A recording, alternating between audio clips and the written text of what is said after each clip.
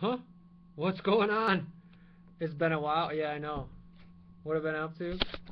Well, after I got over having pneumonia from my trip to Arkansas, we got stuck in Titan, and literally we're in a winter camping from Saturday night to Thursday.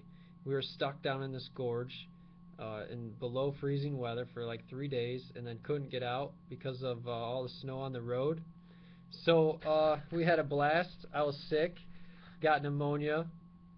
4 out of the 6 students had a blast. They loved it.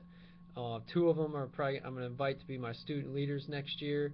The other two, one, Kayla, is a senior. She just had a transformational experience. God just touched her heart and just basically shared His love with her. And no matter what, being a whole week of just being in and around people, no makeup, no shower, no mirror, just really transformed her life. And now she wants to take these things she's been wrestling with, of insecurities and different things like that, that God has just touched her heart about. She wants to now take that to her school and start a Bible study next fall. So her and I are going to be talking about that and planning some things for the fall.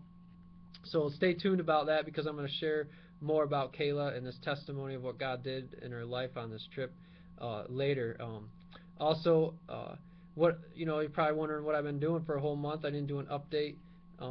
Well, a week of that was being sick and being in Arkansas, and then just trying to wrap up this trip, meeting with students, and seeing how the trip went, and now we only got like 3.5 weeks of school left. So I'm just trying to plan actually for my fall break trip, get some student leaders set up for the fall, and who's all going to go on this trip for the fall break. So and also just working on a little support raising.